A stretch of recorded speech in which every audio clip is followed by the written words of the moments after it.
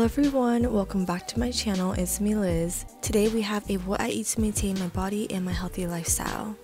I have some yummy and realistic meals to share with you guys, so let's get right into it. For our first dish, we have the one and only oatmeal. Now, if you follow me on Instagram at @elizvchu, you know I eat oatmeal very frequently. Not only is it good for you and keeps you full and happy, but it is also very easy to make. I am pouring 1/3 cup of oats into a bowl, then 2/3 cup of water. You can also use milk, so whatever you prefer. Then I am placing it in the microwave for 1 minute. While it is cooking, I am washing and chopping up some fresh fruits to use as toppings. This is why I like oatmeal. You can choose whatever toppings you like to use, so get creative. After the oats are done, start adding the toppings. I'm using blueberries, strawberries, bananas, and some homemade granola, which you can find the recipe on my Instagram.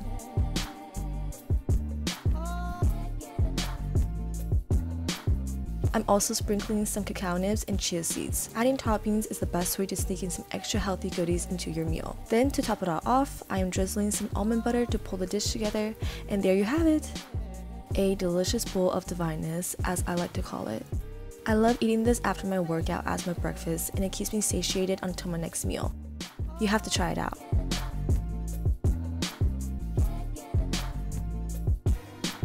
I also like to have a yogurt bowl in the morning or as a snack. I'm adding 2 to 3 spoons of plant yogurt. I'm using coconut milk yogurt here, but you can use whatever you want. Then I cut up some fruits. That day I was feeling nectarines and wild blueberries. I'm also adding hemp seed, my homemade granola, and cacao nibs. And voila, all done. Just like oatmeal, you can get creatively fun with the toppings, and it is so easy and quick to make.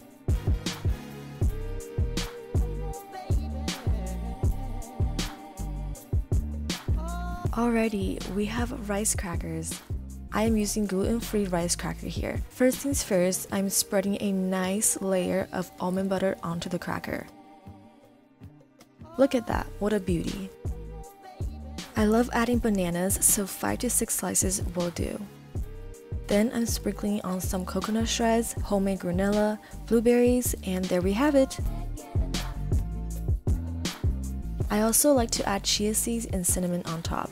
Again, you can get so creative with rice cracker snacks. Rice crackers are such a yummy snack staple on my diet. They are so easy to make and so delicious. Next up, we have a salmon avocado toast. I know, it's such a basic meal, but who doesn't love it? I am toasting 1 slice of bread. I usually use this one or the Dave's Killer bread. While it is toasting up in the toaster, I'm slicing half of an avocado. Then just mash the avocado onto the bread, sprinkle some seasoning, and you can stop there, but I like to top it all off with some smoked salmon. I also like having an egg with this meal to add in some extra healthy protein.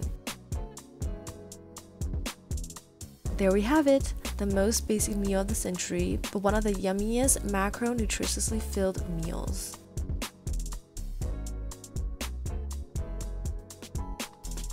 Now it's time for dessert. I've been making this with my sister ever since I can remember. It is one of our favorite childhood snacks. I am slicing up some bananas and wrapping a plate with saran wrap to keep the bananas from sticking to it. Place the slices of bananas onto the plate and add the toppings. I'm drizzling some honey onto one side along with some cacao nibs. Then cover it all up with more saran wrap and place it into the freezer. After 5 hours, the bananas should be frozen solid and ready to eat. This treat tastes the best when it is frozen, so enjoy it right away when you take it out of the freezer. I absolutely love this snack. It brings back lots of good old childhood memories with my sister. Okay, now I want to share my go-to snack, popcorn. Popcorn is super low in calories and very light, so I pop them into the microwave for 2 minutes, and of course, the only time I can't open the bag is when I'm filming. And look, I spilled everywhere. I usually have a cup or so of popcorn, which is only 35 calories. Then I'm adding some of my favorite seasoning, garlic powder, elote seasoning, and a dash of garlic salt. Shake it up, and there we have it. It only took 3 minutes and is perfect when you are feeling snacky and just want something light to eat. I love enjoying it as a snack while I'm working or of course during movie nights.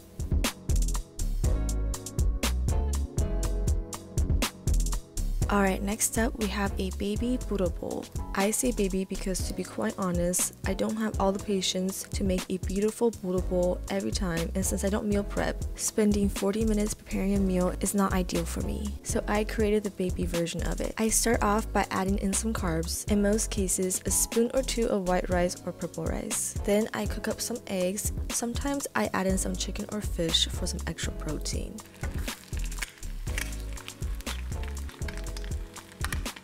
While the egg is cooking, I add in a handful of spinach into my bowl, then place the egg on top after it is done cooking. Then to garnish, I add in some cucumbers and bell pepper. Shredded carrots taste great with this meal as well. Feel free to add in more toppings. This is just a foundation of the bowl.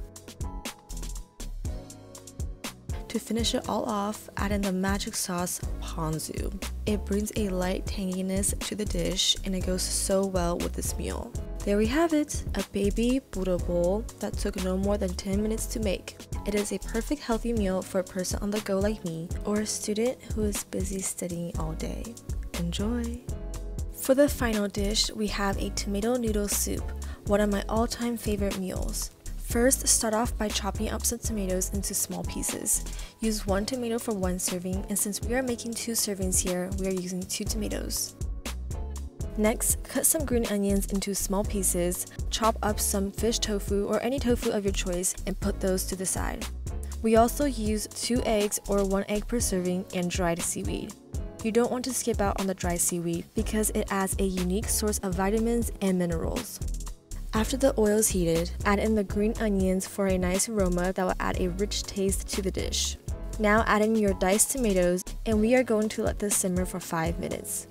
We are essentially making a soupy tomato paste here. Now I'm also adding some beef seasoning, mushroom seasoning, and a drizzle of sodium-reduced soy sauce. After the 5 minutes is up, or whenever your tomatoes look like this, add in water to create a soup. You can add in more depending on how soupy you like your noodles. Let it simmer on low-medium heat for 5 more minutes.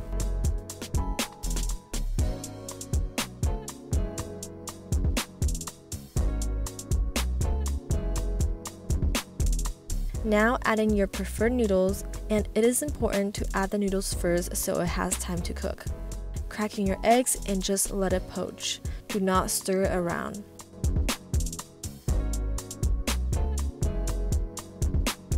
Then add in the rest of your toppings.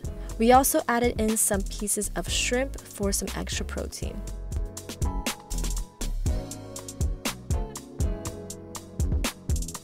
After everything is almost cooked through, now add in your seaweed. Let the soup simmer for 2 to 3 more minutes and the noodles are ready to be served.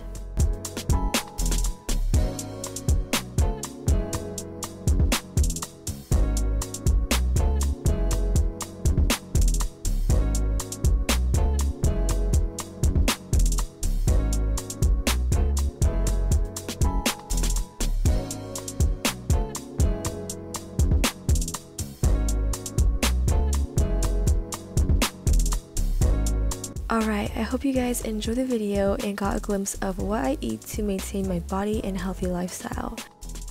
And I hope it also showed you that you can eat plenty and happily without restricting. It's all about finding balance. Thank you so much for watching, and I'll see you guys very soon. Bye bye!